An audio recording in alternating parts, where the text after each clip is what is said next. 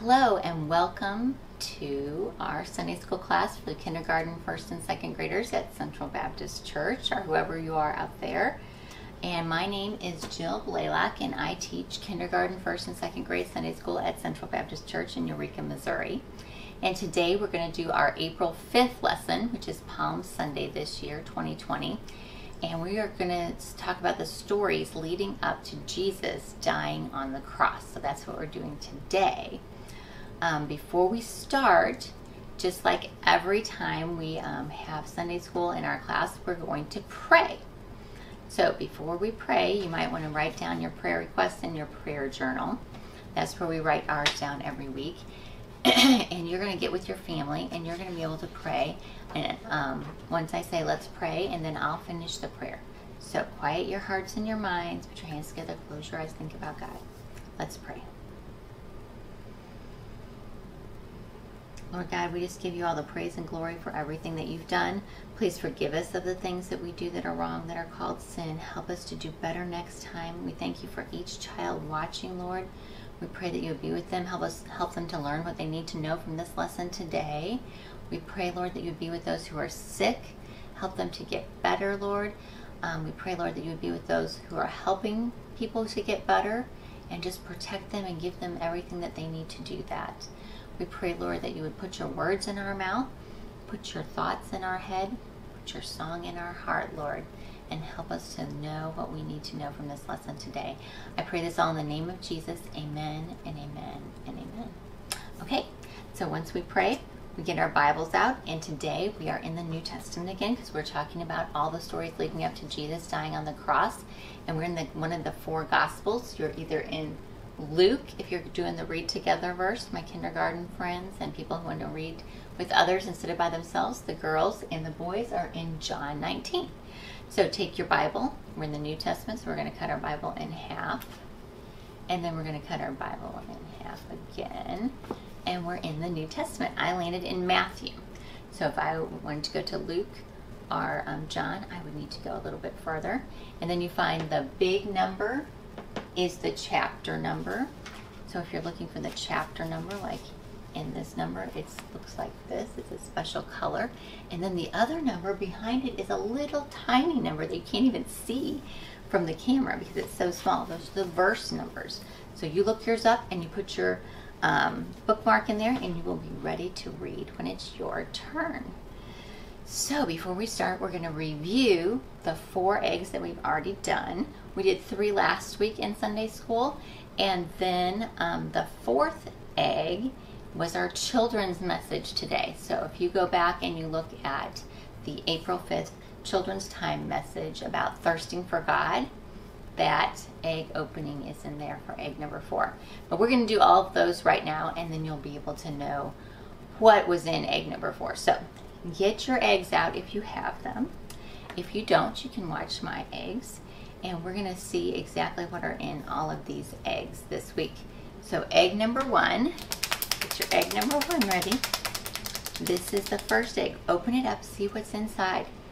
That's right, it's the donkey. The donkey is in egg number 1. There's my little donkey. There he is. So the donkey's in egg number 1. And why is the donkey in egg number 1? What happened with the donkey? So in our lesson that we did 2 weeks ago, we learned that Jesus rode into Jerusalem on a donkey. And when he did that, the people took their coats and something else. Do you remember what else they took? And put it down on the ground. That's right, it was palm branches. And this was your craft. Your craft for this week was the Hosanna palm branch, and you had little circles that you could color of different things that happened in our stories of leading up to Jesus dying on the cross. And they would wave these in the air and saying, Hosanna, blessed is he who comes in the name of the Lord. That's what they were saying. And we found out last week that the word Hosanna means please save us. That's what it means, please save us. They were asking Jesus to save them. And they thought they were asking him to save them from the Romans, but really God meant that they were going to be saved from all of their sin. That's right. So that's what was happening last week. So the next egg, egg number 2, listen to that one. What does that sound like? Yeah. Open it up. Silver coins.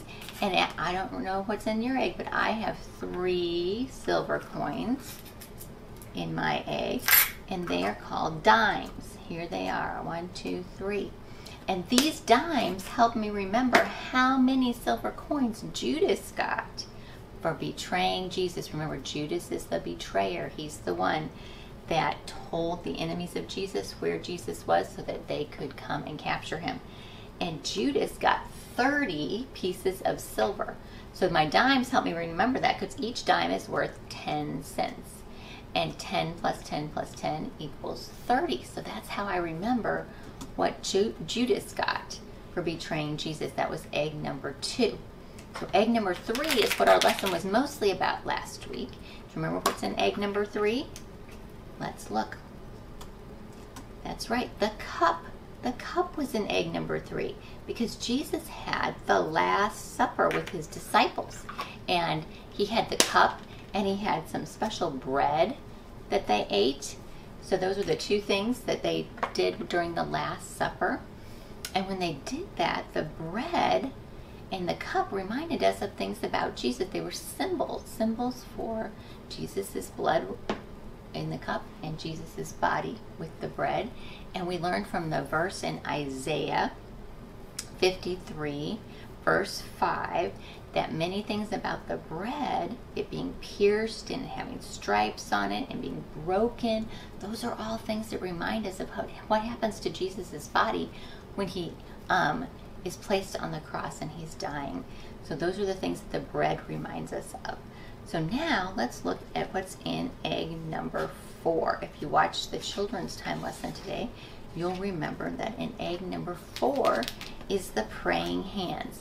So the praying hands help us remember that right after that Last Supper, Jesus and his disciples went to the Mount of Olives, where there was a garden that Jesus would go and pray, and he would pray there a lot. And this was right after dinner, so it's nighttime.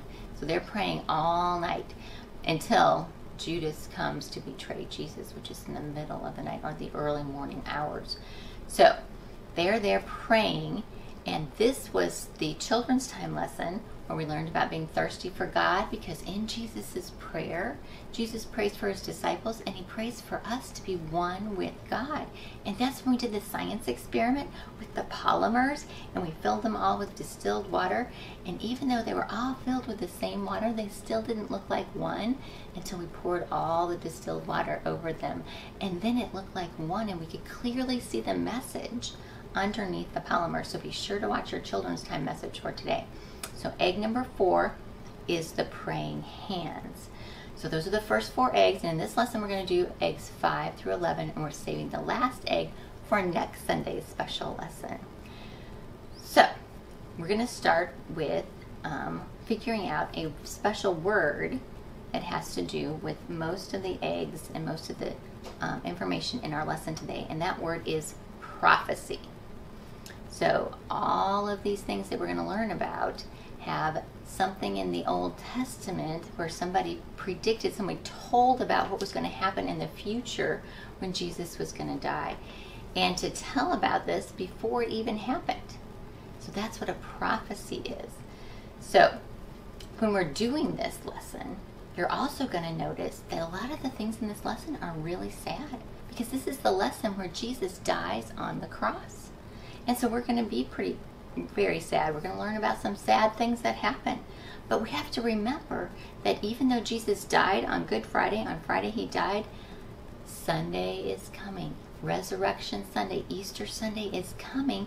And the good news about Resurrection Sunday is that Jesus wins over death and sin. Death and sin. That's like, yay! A 2 pom-pom cheer. That's what it is, a 2 pom-pom cheer, winning over sin and death. So even though these things are going to be sad, you need to remember that in the end, Jesus wins, okay? So this is what prophecy is about. So we're going to have some prophecies in our lesson that tell something in the Old Testament pointing to Jesus in the New Testament. It's kind of like when we talked about it at Christmas time, when the wise men came into Jerusalem and they went to King Herod and they wanted to know where the Messiah was going to be born. And King Herod was like, I don't know, let's go ask all of my wise people. And they did, and they said, oh, well, back here in the Bible, in the Old Testament, in the writings of the Bible, it says that the Messiah is going to be born in Bethlehem. So that was a prophecy. So some of these things that we're going to read today are prophecies about things that will happen in the story of Jesus dying on the cross. And while we do this lesson today, we are going to do a little part that has to do with some symbols, because a lot of the things in our story have to do with symbols of things that we learn about while we are learning about the lesson. Like for example, that egg number 1 that had the donkey in it. Do you remember what the donkey was a symbol of? It was a symbol of peace. That's right. Very good. Because Jesus didn't come as a mighty warrior. He came in peace. And then even like the bread was the symbol of what? That's right, Jesus' body.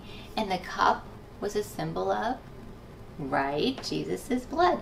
So all these symbols help us know something that's going to happen in our story. So I have created for you to pay attention to our lesson today. I've created the Crack the Resurrection Egg code. So there's going to be symbols on our screen, and we're going to write down a letter that's going to go with each one of those, because the other thing I did is I have some secret messages, some truths from today's lesson, and you're going to figure out which letters go on the line. I gave you some hints to which letters go on the line, so you'll know what this truth is, and they're all good news. Every single one of them is good news. So there's one for 2nd grade, 1st grade, kindergarten, and of course, extra credit. There's always extra credit. So you can do just for your grade, or you can do all 4 of them. It doesn't matter. But pay attention as we go through the lesson to see where the symbols are, so we can write down what letter is going to go with that. Because we are going to crack the resurrection egg code today. That's what we're going to do. So get out your resurrection eggs if you have them. If you don't, you're going to just listen to mine. And we've been going over the first 4. Make sure you have them right there. And we're going to go to egg number 5. So we've done 1 through 4, and we're going to go to egg number 5. So if you have egg number 5, get it out. Mine hardly makes any noise. Let's open it up, see what's in egg number 5. There it is, the leather strap. This is my leather strap. There's a picture of a leather strap. This is more like a whip. That's what we're going to find out. Why is that in egg number 5? So before we do that, look at your Crack the Code paper. I see a heart. What letter goes there? Very good, an E. And I see a moon. What goes next to the moon? An M. So write down the E and the M. So we'll have those special symbols to go back later and look at the other papers. Okay, so why is there a leather whip in this story, in this egg? Let's look at our read together verse. This is our read together verse for our read together friends. Are looking in Luke 22, verse 63. So get your finger ready and put it on that very first word, and we'll say it together. Are you ready? There were men guarding Jesus. They began laughing at him and beating him. Wow, they were beating him. That's where this leather strap comes in. They were hitting him with a whip, with a piece of leather, and they were doing it 39 times. Ouch, that is got to hurt. That's going to be terrible. That's just an awful thing to happen.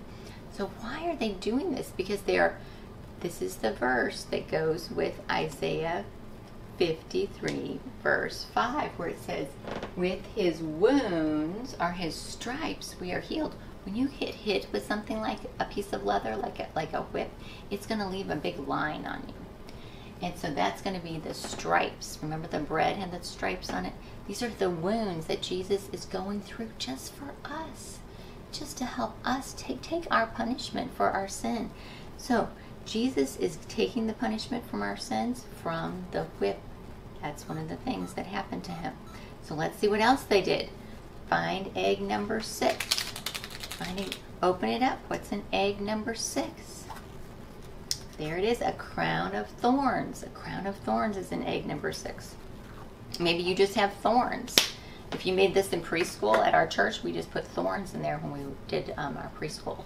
So the other thing you need to do is take out your, crack the code paper, and next to the sun and the donut, you write the S and the Y. S and the Y. So those are the 2 letters on this slide. So the crown of thorns, this is our girls' verse. So girls, you get ready to read your verse, and you can pause the video and read your verse, and then I'll read it for us, okay? Okay.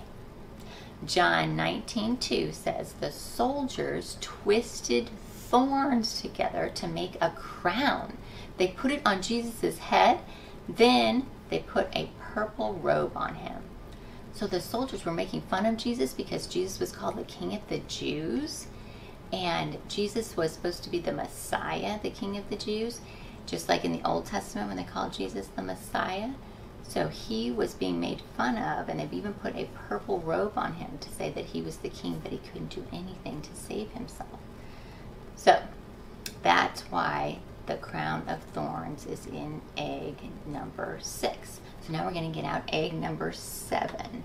Egg number 7. Mine doesn't even shake. Okay, egg number 7 is the nails. The nails are in egg number 7. Mine are all together. They're all stuck together there. You may just have 1 nail, but there might be 3. Because when we had this lesson last year, I brought 3 really big nails, like the one in the picture there. Those are the nails I brought to Sunday school that we could touch. So before we go on, get your code paper, and we're going to write down the D and the N. Those are our letters for this slide. And this is the boy verse. So boys, you get ready to read with your family, and pause the video, and then Miss Jill will read your verse for everyone else.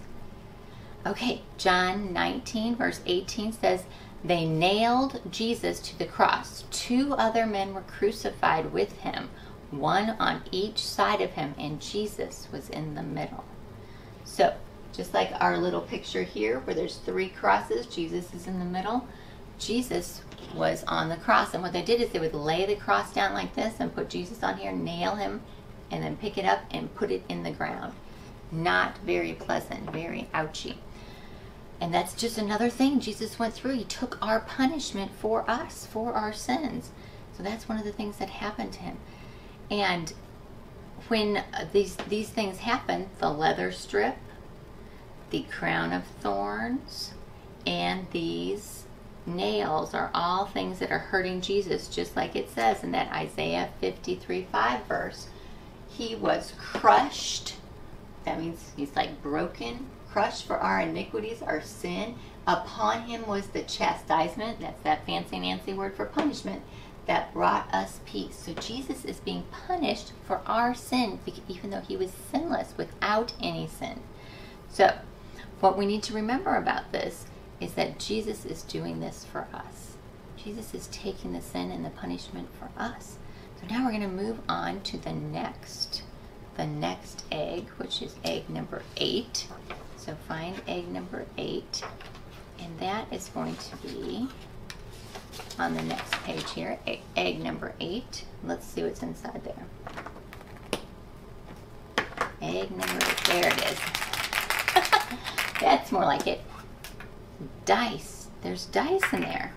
And if you've got your code paper, find the smiley face is going to be the O, and the ice cream cone is going to be the I. So those are the things that we're going to write down on our code paper. Why would there be dice in this egg? This is real interesting. Listen to what happens when Jesus is dying on the cross. It's my turn to read my verses. My verses are John 19:23 through 25. It says, when the soldiers crucified Jesus, they took his clothes. They divided them into 4 parts. Each soldier got 1 part. All that was left was Jesus' long inner robe. It did not have any seams, and it was made out of 1 piece of cloth from top to bottom. And they said, let's not tear it, they said to one another. Let's cast lots. Let's roll some dice, game of chance, to see who gets it. This happened so the scriptures would come true, It says, they divided up my clothes among them. They cast lots for what I was wearing. That is Psalms 22:18. So hundreds of years earlier, the psalmist, the person who wrote Psalm 22, God had them write down that they divided up my clothes among them. They cast lots for what I was wearing. Because there were 4 soldiers and there were 5 pieces of clothes. So each soldier got one and there was one left over. So somebody's going to get an extra piece of clothing. And so that's why they did that, so they wouldn't have to tear it apart. So they divided them up. So that's just another amazing way something in the Old Testament tells about something in the New Testament with Jesus. So now Jesus is up on the cross and the criminals are up there with him.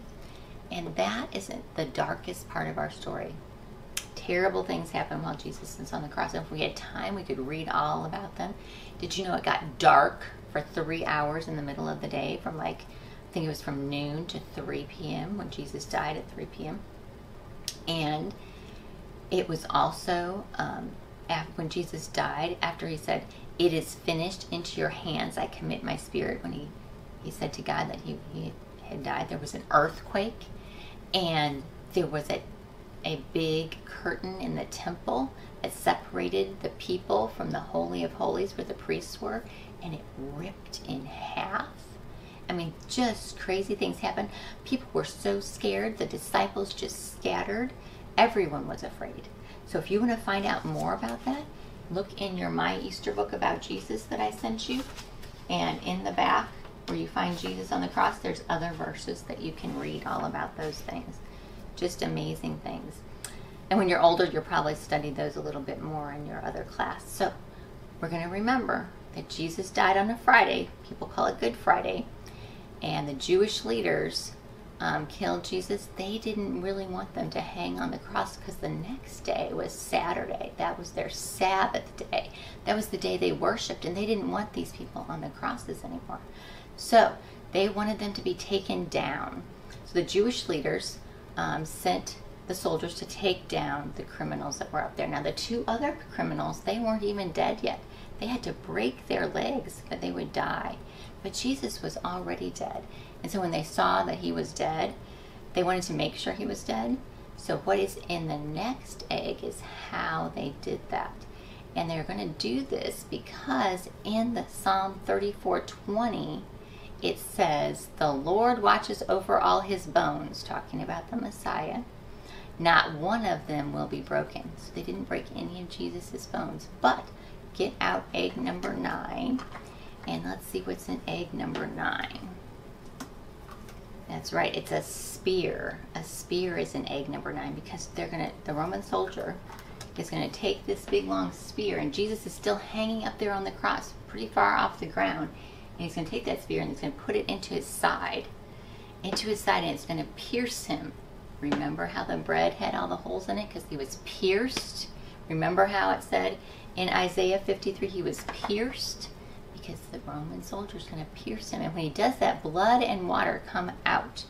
So when they do that, that's how they know he's dead. It says in John 19:34, instead of breaking his legs, one of the soldiers stuck his spear into Jesus' side, and right away blood and water flowed out of him. And that's how they knew he was dead. So before we go to the next slide, I want you to take your paper and write an L next to the lightning bolt and a T next to the tree, and then you'll be ready for the next slide. So the next one, shake egg number 10. Nothing. Do you think there's nothing in here? Let's look. Okay, look at what it is. It's a piece of cloth. That's why we didn't hear it. It's the linen cloth. And let's see why there's a piece of linen cloth in here. You can get your code paper out, and next to the square you can write the C, and next to the umbrella you can write the U for our code paper. And listen to what it says in John 19:38 through 40 about why there's cloth in there, because they're going to have to wrap Jesus's body when they take him down off the cross. It says, later Joseph asked Pilate for Jesus's body. Joseph was from a town called Arimathea. He was a follower of Jesus, but he followed Jesus secretly because he was afraid of the Jewish leaders. After Pilate gave him permission, Joseph came and took the body away. Nicodemus was with Joseph. He was the man who had earlier visited Jesus at night. Nicodemus brought some mixed spices that weighed about 75 pounds. The two men took Jesus' body, wrapped it with the strips of linen cloth and the spices mixed in, and that way is how the Jews buried people. So Joseph is a rich man from Arimathea. He's somebody that has been following Jesus. And Nicodemus, do you remember the story about Nicodemus when we did Nick at Night and we made this little craft picture and he had all the questions? And that's where Jesus says the John 3:16 verse. He says, "For God so loved the world that he gave his only son, that whoever believes in him will not perish but have everlasting life." That was a story that we did in Sunday school a few weeks ago. So Nicodemus is there, and Joseph is there, and they are taking Jesus' body off the cross. And this is really important. This is another time when something in the Old Testament is going to point to Jesus in the New Testament, because Jesus is going to be buried in the tomb that Joseph had for himself, the rich man had for himself. And it says in Isaiah 53:9, it says, he, being the Messiah, the chosen one of God, he was given a grave with those who were evil. So he died with the criminals. And his body was buried in the tomb of a rich man, just like this. He was killed even though he hadn't done anyone any harm, and he had never lied to anyone. So those are the prophecies, the things in the Old Testament pointing to what's happening to Jesus in the New Testament. Those are the exact things that happened.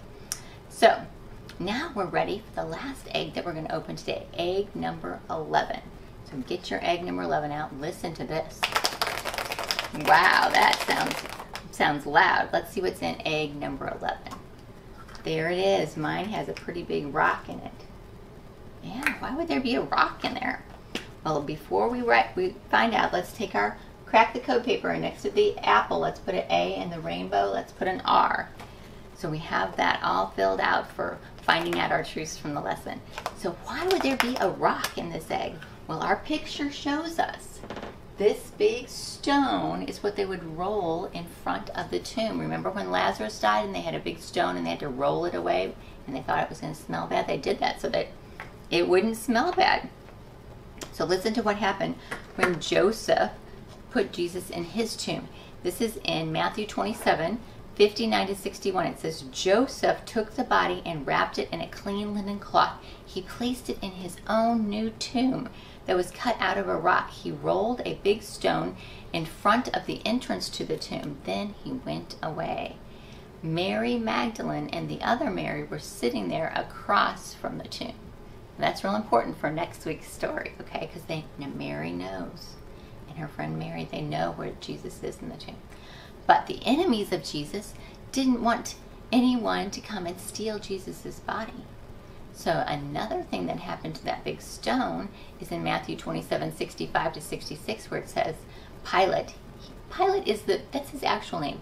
Pilate is the man who was in charge, who could say that Jesus was going to die on the cross, that he could be crucified. He was like the person in charge, like the governor or something like that. He was the guy in charge. So he's giving all the orders. So he says in verse 65 of Matthew 27, take some guards with you.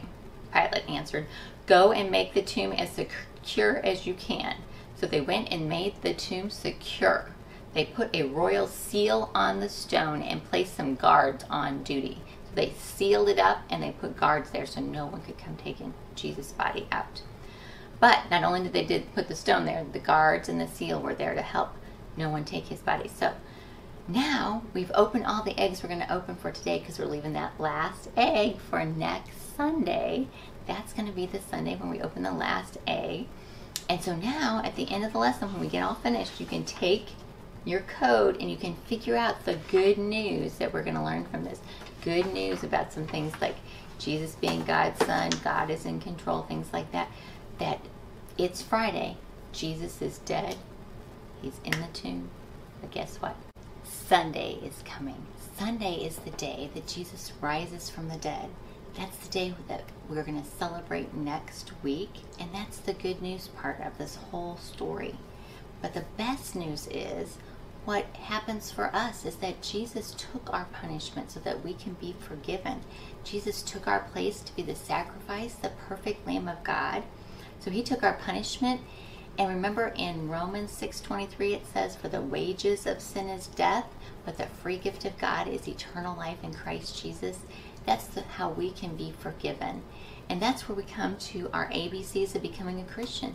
That first letter, A, is admitting. Admitting, that means saying, yep, we've done things that are wrong. We are sinners. We need to repent. That means we need to turn around and go completely the other direction and walk towards God instead of away from him. We need to ask forgiveness. For the wages of sin is death, it says in Romans 3:23. And that we all come, for all have sinned and fall short of the glory of God. For we are all not able to do exactly what God wants us to do. We are not able ourselves to get rid of that sin in our life, just like when we had the lesson about forgiveness in children's time. So that's why we need to admit with our A. And the next letter is the B, and that's the part where we need to believe. Believe that Jesus is God's Son and accept his free gift of salvation and accept his forgiveness. Because it says in Romans 5:8, while we were yet sinners, Christ died for us. And C is confess. Tell other people, confess your faith in Jesus as your Lord and your Savior. That's how we tell other people that we are part of God's kingdom work. We come forward in church and we say we want to be baptized, things like that. Those are the ways that we tell other people that we are part of God's kingdom work through salvation. And this is the verse that I pray for you all every day, that you will confess with your mouth Jesus is Lord, believe in your hearts that God raised Jesus from the dead so you can be saved. That's the best part of all this. That's the part that helps us go to live in heaven with God after this life is over. So that's the good news part of this. And you know what? When you do that, did you know that the angels in heaven rejoice? They go, yay! Now, I don't know if they have pom-poms, but I know they go, yay! Because it says that the angels rejoice in heaven when one person becomes part of God's kingdom work through salvation. And so those are the ABCs that you need to remember about becoming part of God's kingdom work. So even though it's sad here at the end of today's lesson because Jesus is dead, he's in the tomb, the good news is in 3 days, Jesus is going to rise from the dead. He's going to win over death and sin because it's Friday. But Sunday is coming. Resurrection Sunday, Easter Sunday is coming when Jesus shows up out of the grave and he wins over death and sin. That's the best part. So to find out more things about that, more truths from your lesson, you can crack your Easter code. You can get out your papers and fill out all the letters and find out some good news about Jesus and about this lesson. You can take your coloring book, my Easter book about Jesus, and you can color some pages in here about the stories. You can read it. Read it to your parents, your younger brothers and sisters, your older brothers and sisters. You can look up the scriptures at the bottom, and those will help you know more about the story. And we are all the way up to page 9. We are all the way up to page 9, and next week we will do page 10. Did you know I even gave one of these books to my mother, and she said she was going to color in it. So I'm just going to say hi to my mom. Hi, Mom. Thanks for watching with us, and thank you for watching with us. We are so glad you are here, and we invite you back next week to hear the greatest story in the Bible, the story of Jesus rising from the dead on Easter Sunday morning. It was dark, and then the light comes. I love this picture. So you come back next week, and we will see you back here at Miss Jill's house, and look up some more verses, and be ready to learn about the wonderful truths from God's true word about the resurrection of Jesus, Jesus coming to life again. So thanks for watching. Come back and we will pray right now, and then we'll send you off. So quiet your hearts and your minds. Thank you, dear Lord, for this wonderful lesson. Thank you for God's true word, the Bible. Thank you for talking to our hearts and our minds. Help us to remember these stories. Help us to keep these words with us whenever we go. Please help us to confess with our mouth that Jesus is Lord. Believe in our hearts that God raised Jesus from the dead so we can be saved. We just pray all this in the name of Jesus Christ, our Lord and Savior. To God, our Father in heaven. Amen and amen and amen. Thanks so much for being with us. We'll see you next time.